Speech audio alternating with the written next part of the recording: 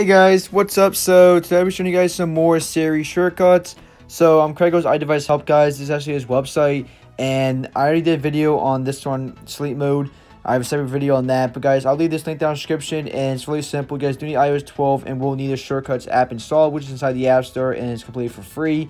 But I'm gonna show you guys all these basic shortcuts. So they're all really cool, and they all have like their own purpose. I'll be showing you guys. So, like I said, I have all the links down in the description. And you guys have to be in iOS 12 or higher. Guys, so if you guys want one of these shortcuts, you literally just tap on Get Shortcut. It's going to open inside the app. You just tap on Get Shortcut again, and that's really it. It's that simple and that easy, guys. Alright, so the first shortcut is always on display. So, yes, you can tap that and tap on the play. And basically, the display is always on for like a specific app. Second shortcut is called Calculator Tip. So, we can just tap on the three dots. You can tap on the play. And what is the bill? So basically, guys, you just type in the bill. So let's say I went somewhere by myself or something like that, and the bill costs like $5.58. I'm just, $5.58.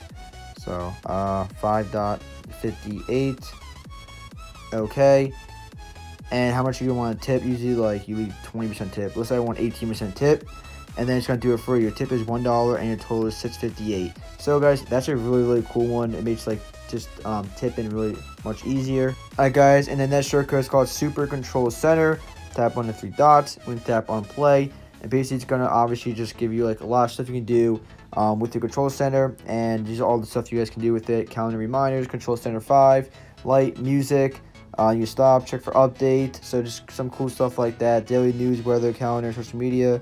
So I'm just gonna tap on that, and then you guys it'll bring up another menu. So now swiftly you can choose like your alarm, your Apple Today, BBC News, check calendar, social media, and weather. So instead of tap on weather, I'm gonna tap weather. You can tap on whatever one you want. I'm just gonna tap on forecast, and then it's there's a lot of stuff that comes up. Let's say current location, and it's gonna give me the weather for where I am. All right, guys, and that shortcut is called Send Delayed Text, and this one's pretty cool. So we're gonna tap on play.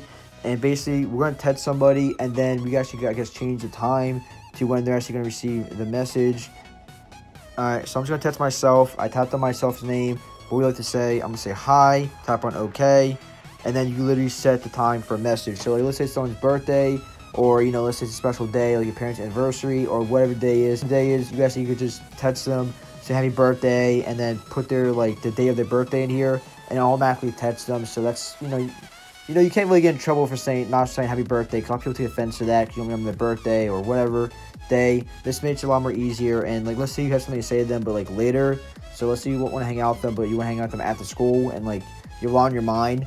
You can just like send a message and then put the time for lock or whatever time you want to put it for. Reset the time and you tap on OK, and then it's gonna automatically send the message.